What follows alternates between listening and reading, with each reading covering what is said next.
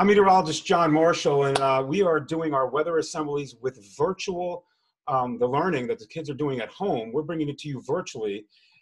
So if you want your students to get a really nice change to their format of how they're doing their distance learning at home, this assembly may be a good fit for you. So we're looking at a hurricane right now, and in the middle of the hurricane, there is something called does anybody know what that storm may be called?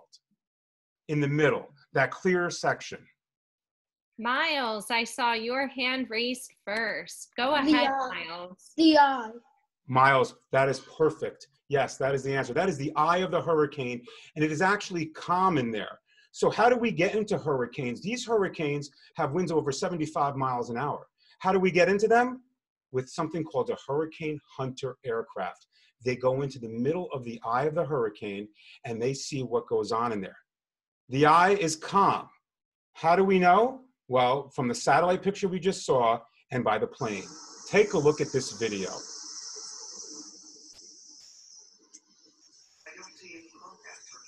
That is clear as day. You can get a sunburn in the middle of the eye of the hurricane. The meteorologist is on that hurricane. He is dropping a weather station into the eye. And the tool that I use most to forecast the weather, does anybody know what this is called?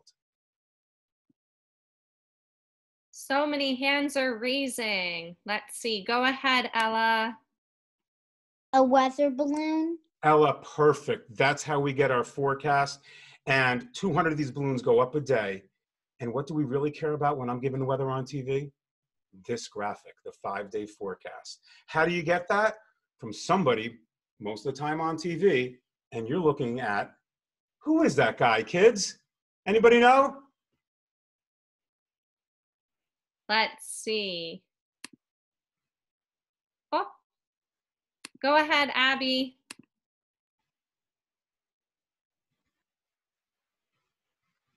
Are you there?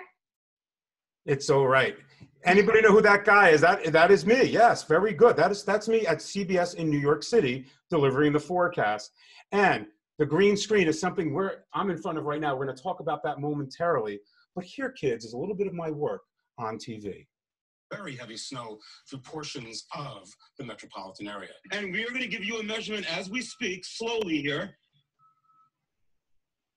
So, 14 inches I'm going to show you how that green screen technology works. Do you guys see me in front of the green screen?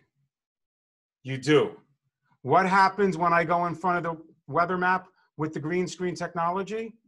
There I am, kids, in front of the green screen.